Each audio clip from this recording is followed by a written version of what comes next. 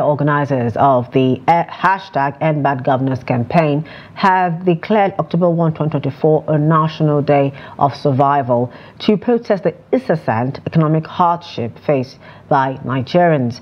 Addressing newsmen in Lagos at the International Press Center, one of the organisers and national coordinator of the Education Rights Campaign, Hassan Soweto, urged Nigerians to participate in the nationwide peaceful protest. In Lagos, the protest is scheduled to commence at Ikeja under bridge at 7:30 a.m.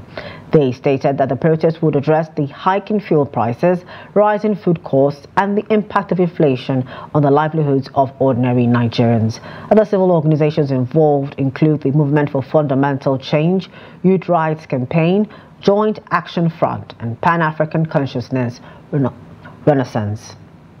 We of the End Bad Governance movement have decided to declare October 1st, 2024 as a National Day of Survival.